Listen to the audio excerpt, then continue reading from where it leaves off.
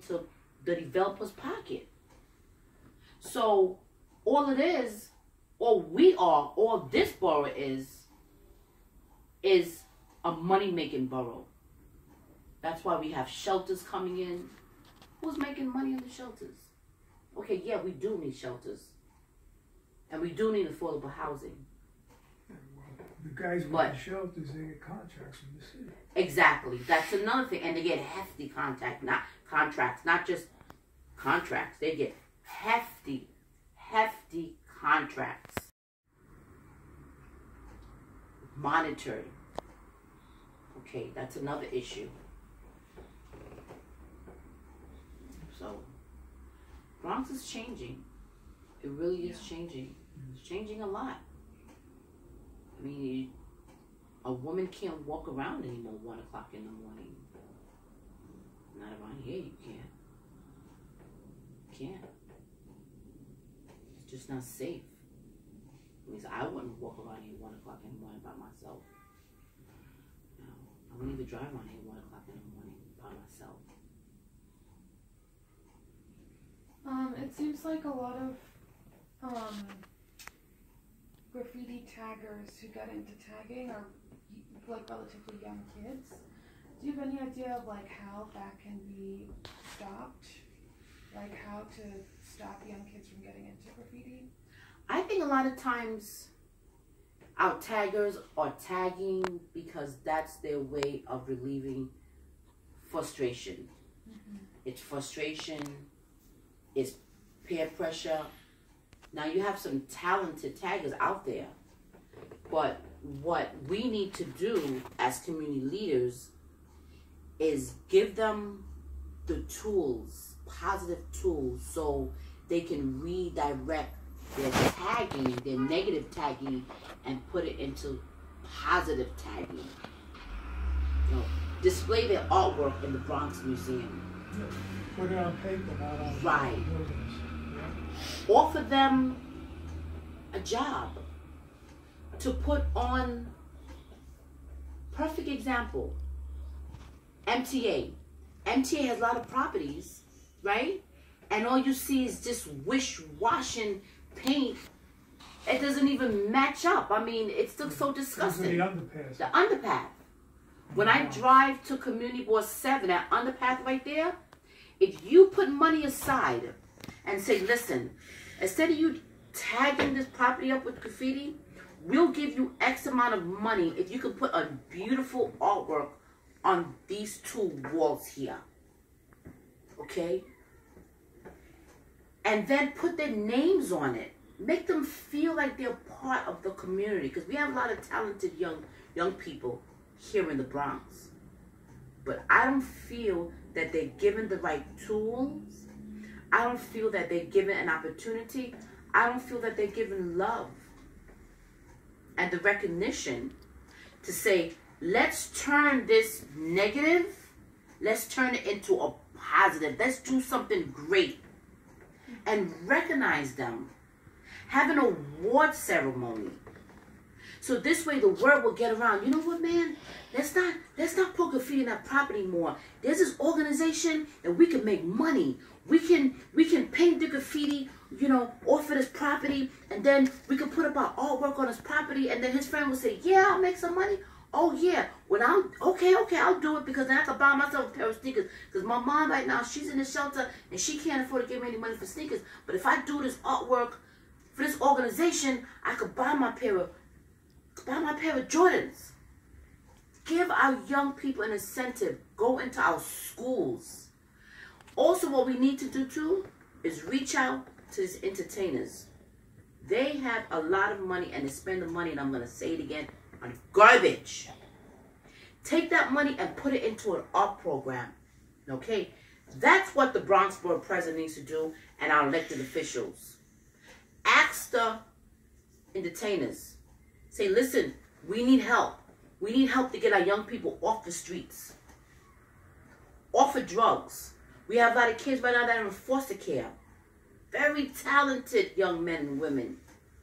They can sit right now, Natasha, and look at you and draw you like in 15 minutes tops, and you're like amazed that they did that. You're like, you just did that? Yeah. And he's been a foster kid since he was 6 years old, and now he's 17.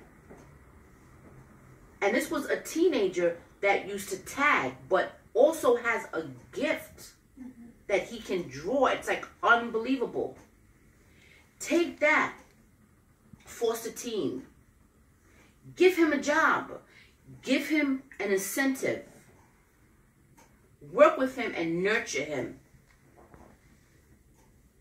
Because that teen will turn out to be a well-productive member of society if he's given the right tools to do it and if he's given an opportunity to do it.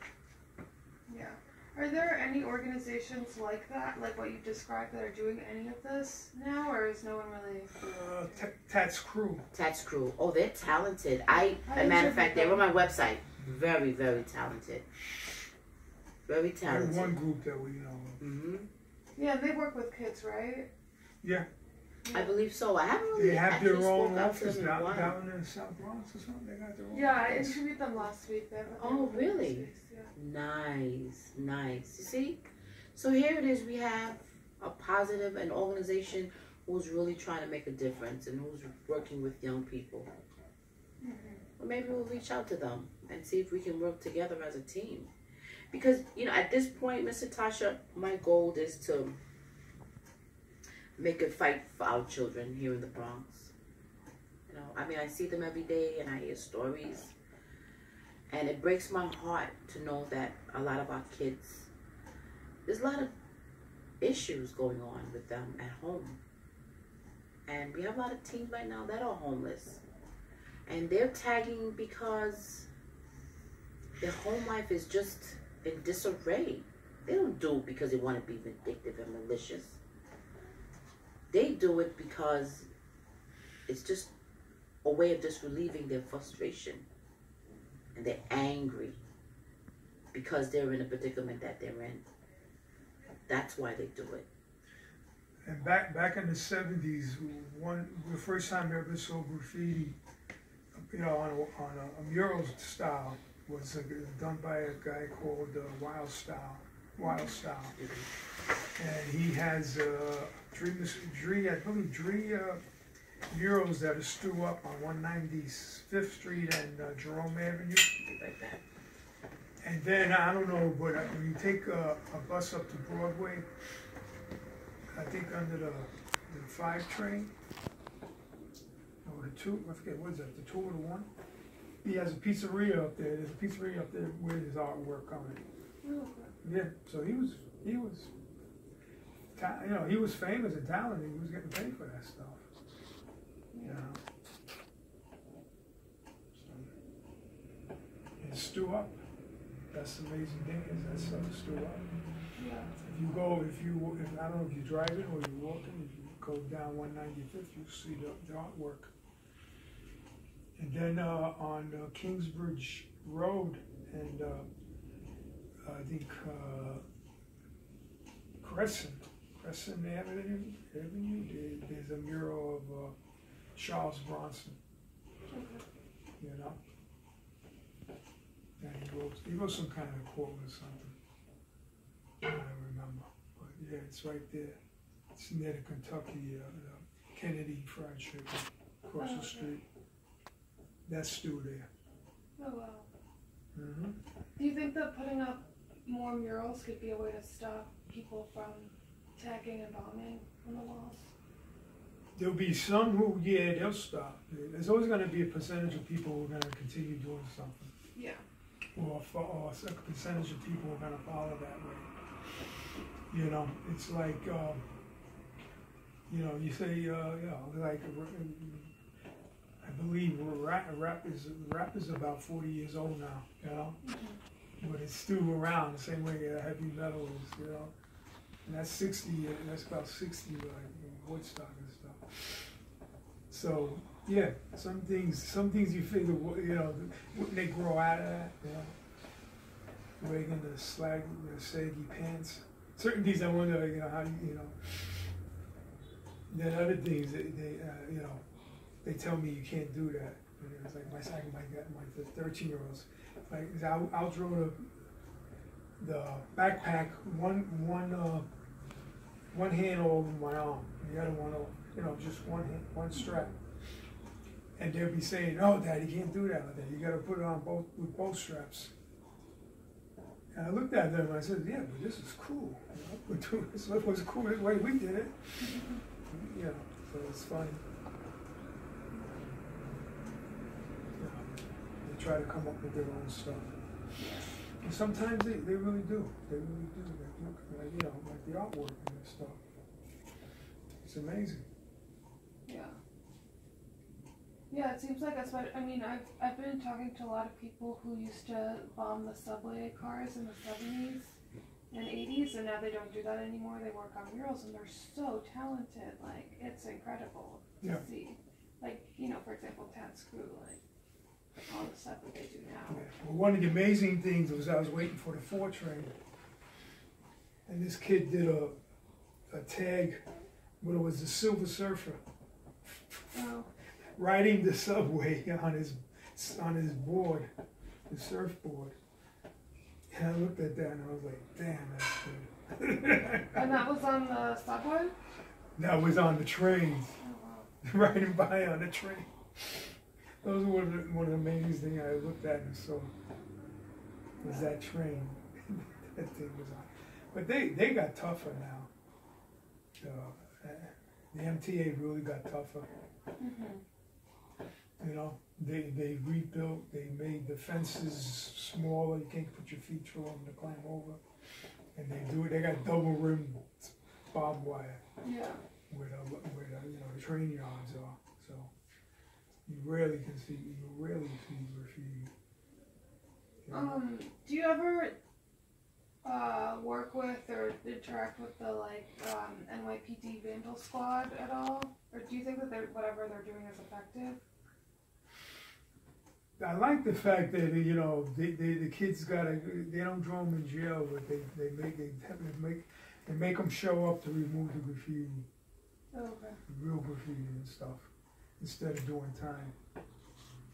So, you know, as long as they don't go on their record or stuff, I'm like, yeah, well, you know, that's a better way of paying than sitting in jail, learning worse stuff. Yeah.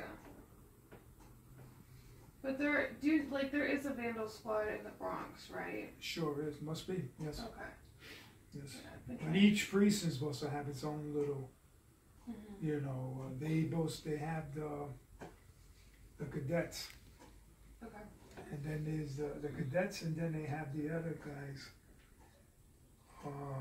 What do they call? Auxiliary. The auxiliary police. Okay. They do everything but carry the gun. They come out and they do the paint overs on blocks and stuff.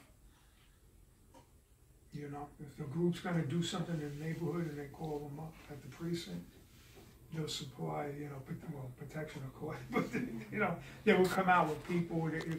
Their guys will come out with, you know, wearing, you know, used clothes and stuff to help out. And who are most of your clients? Like, what are they? Building owners or? Basically, anybody, you know, I can persuade to allow us to do it. Okay. You know, so far it's only been like this one, a couple of garage owners and stuff. You know, like homeowners and stuff. I have a way different, you know, price range than a developer or something, because you know it's hard for them to, you know, they got to paint their garages, you know, they got to paint a mortgage and stuff, and then the garage is always tagged. Yeah, like garage doors. Yeah, garage doors, if they're white, they tag them off, and then, you know, some of the red ones are tagged up, you know. So you try to match the color. Okay. You know, so you try to give them, you know, if I'm out and around and I know I'm going to be in a certain area, then I'll be checking on that property if I painted it. Yeah. Mm-hmm.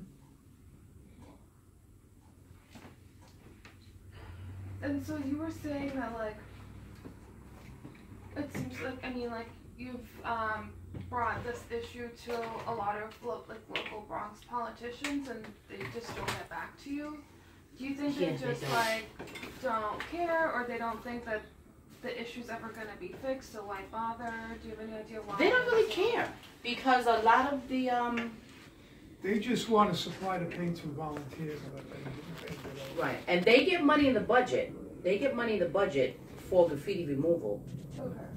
But I just feel that a lot of the politicians are friends with the developers, and they don't want to make any waves, so to speak. Okay, this is all a political game that the politicians have with the developers. Okay, they're all friends. They go out to eat. They play golf together. Well, So they donate the money to them, so you know. and that's fine.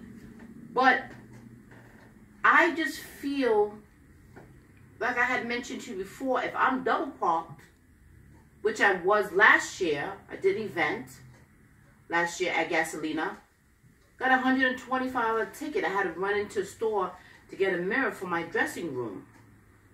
I had to pay that. So if I'm double parked, I get a ticket. If I don't move my car at a certain time, I get a ticket. So why are these developers allowed to come in our neighborhoods and leave their property undeveloped, filled with graffiti and garbage, and they don't get ticketed? Now, I emailed Chuck Schumer, and I'm waiting for Chuck to get back in touch with me. Now, granted, I know there was a lot of things going on and so on and so forth. I get that. I even emailed several different politicians. Andrew Cohen, I emailed his office. He knows who we are. When I see him at political events, he'll tell me, oh, call my office, set up an appointment. You call his office, you won't get an appointment with him unless he wants to meet with you. See, the politicians pick and choose who they want to sit down with.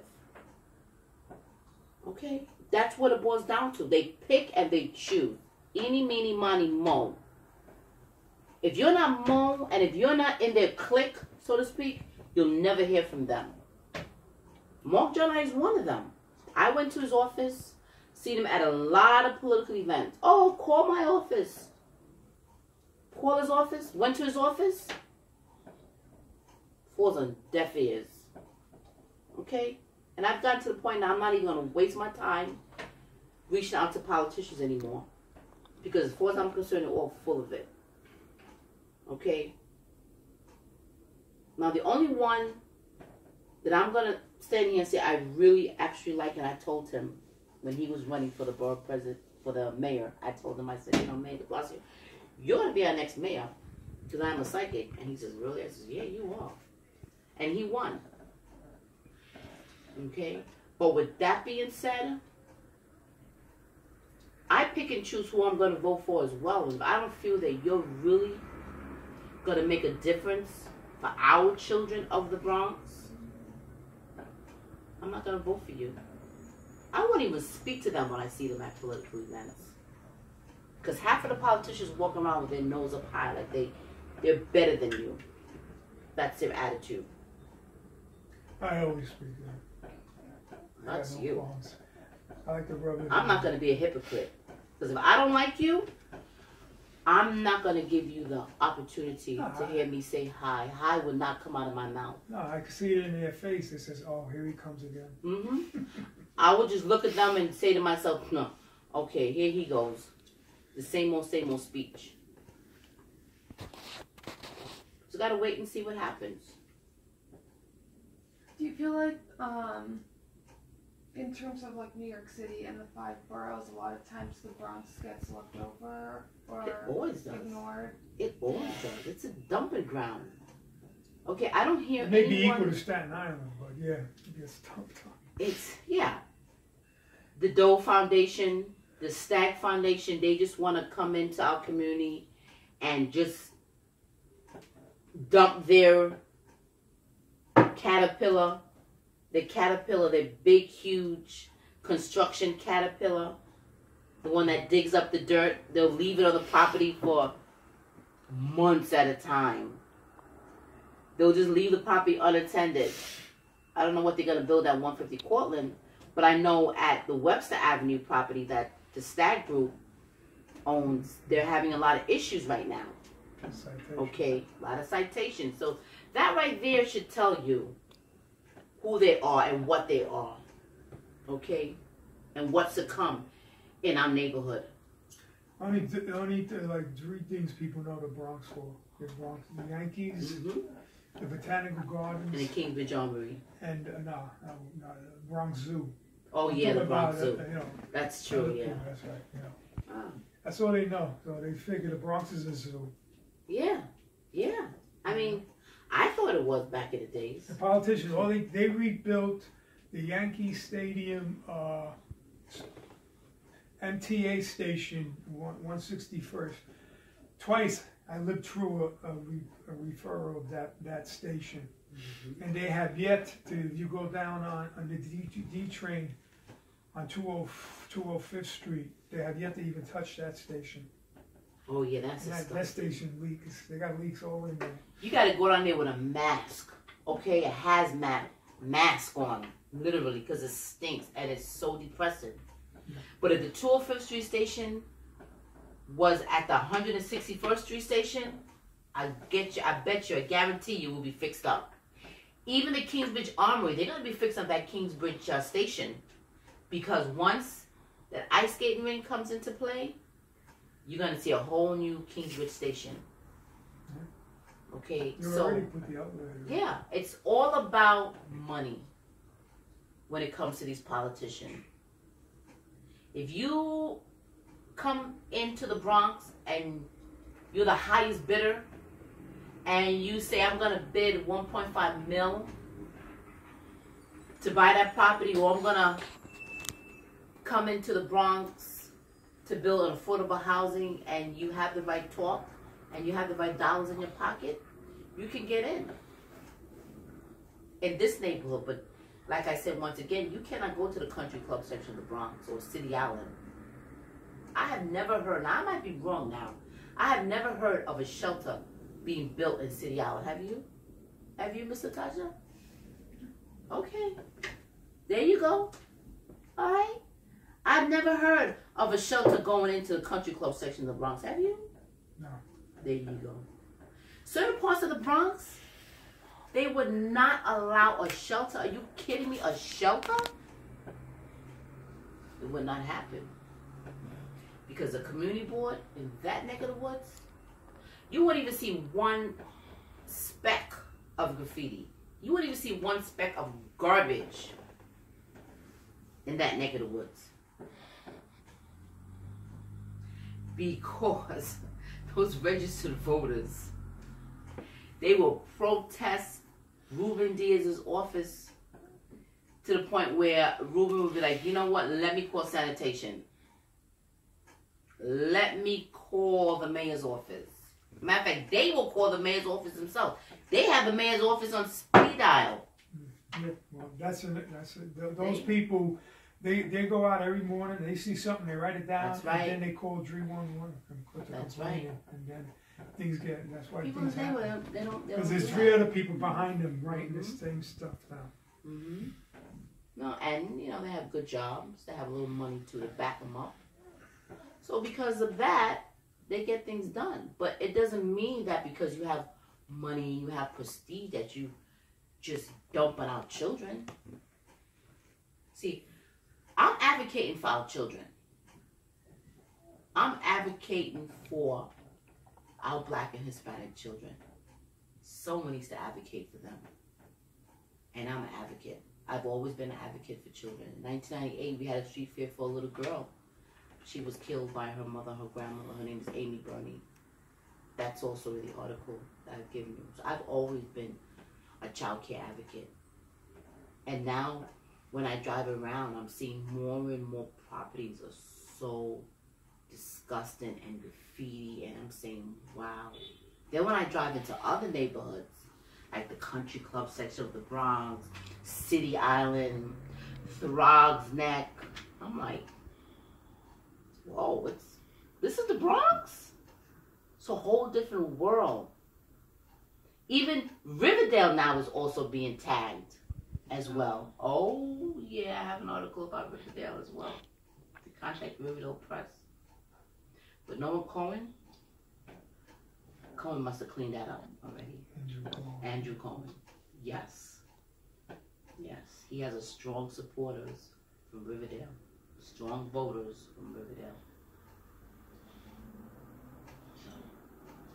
And right now, what would you say is like the worst area for graffiti? Like, where is the most graffiti up? In this section. This section going all the way to the Norwood section of the Bronx. Okay. Yeah. The Kingsbridge going all the way to the Norwood section. Webster Avenue, 198th, Webster, 205th Street and Bainbridge. There's one property that we painted for free. It's a bodega to the corner. It's disgusting. It's right up the block from the church, St. Brendan's Church and School. Disgusting. Oh, that wall. That wall is disgusting. See it now. Oh. It looks worse. Oh, wow. And when Simeon Duval went out and painted it that day,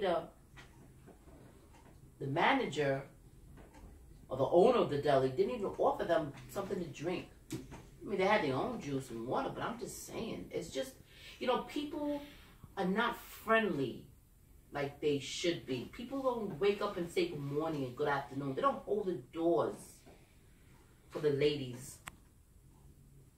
They don't make good men anymore.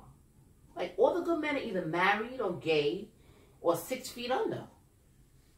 And people are just so rude and inconsiderate. And in prison. And in prison. Well, they're good men. No. I'm not even going to put them in the mix. If they were good men, their butts would even be in prison. So let's just keep them out of it. Okay?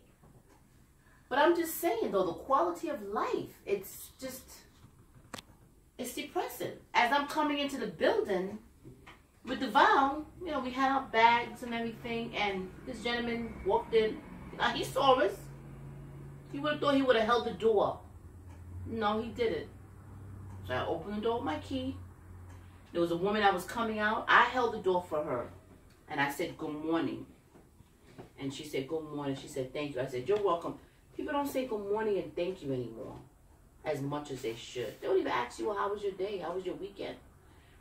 You know, it just takes 1 or 2 words of kindness to make a difference. Don't you agree with me, Miss Natasha? Yeah. Yeah, just 1 or 2 words of just thank you. Like, I thank you for coming out today. So what made you decide to come out and interview us today? Was there a particular reason? So I wanted to write a piece about the Bronx because I feel like it often gets left over, and I had done a lot of reporting before at the Norwood News, and you know, like all the major newspapers like New York Times, New York Post, like all the Bronx bureaus have shut down like here, like they don't have reporters in the Bronx. Really? And so I was looking for a story, and I kept on seeing the graffiti, so I wanted to know what the deal was. So I found you guys through the Norwood News article. The Daily News don't have the Bronx section in it no more? Yeah, none of them do. Really? Yeah. I remember that. Wow. So they've all been shut down. That's terrible. Is there a particular reason why? Is due to it's just money. Like money. There's not a lot of money in newspapers. Wow, that's amazing. Now let me ask you, what about the media? Do you work with a television outlet as well? I don't know. Okay. Do you have colleagues? I write, but I do have a lot of colleagues who are doing video like doc journalism and broadcast journalism.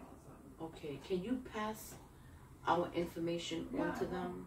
Because I think that we need to shed a spotlight on this epidemic here in the Bronx and in all the boroughs. Because it's not just in the Bronx, there's graffiti in all the boroughs. Mm-hmm. But I'm just noticing that there's nothing really being done by the politicians. And I think that if more people know about what is happening, because I'm sure you have a lot of people who say this is disgusting, this is depressing. If more people knew that we were fighting, they will say, you know what? I agree with you. What can I do? Mm-hmm. You know, I've got friends in Albany, because my next step is to go to Albany, the contact representative in Albany, and see if I can put political pressure there. Because I'm not getting any help from any of our local officials here in the Bronx at all. We even emailed Manhattan, and they responded back and said, we've got your email, but they represent Manhattan. So with that being said, if you can be so kind and give our information to your colleagues, I would really appreciate that. Yeah, definitely will. I have a lot of people that I know that are working in like video. Okay. And stuff, and they're always looking for stories. So. Okay. Yeah. That will be. There's a show called The Get Down. Mm-hmm. Now I didn't know about the show until my son actually said, "Mom, you want to see The Get Down?" I said, "What's that?" I'm thinking it's like a dancing kind of show, but it was a show about the Bronx, about hip hop and graffiti, and it was quite interesting. So I'm actually waiting for the new season to come back on Netflix. So that's one of the reasons why I'm asking you if you have colleagues that work within the television.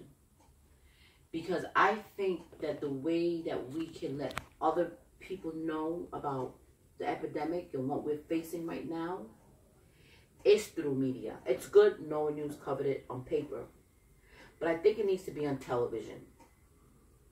I think a spotlight needs to be, because if a spotlight is on what is happening to us in the Bronx, I'm sure other boroughs are going to say, you know, we have the same problem here and no one is doing anything about it. If I get together with the Guerinos and we can all do something, if I get 1,000 people to say, you know what, I don't like the graffiti, what can I do?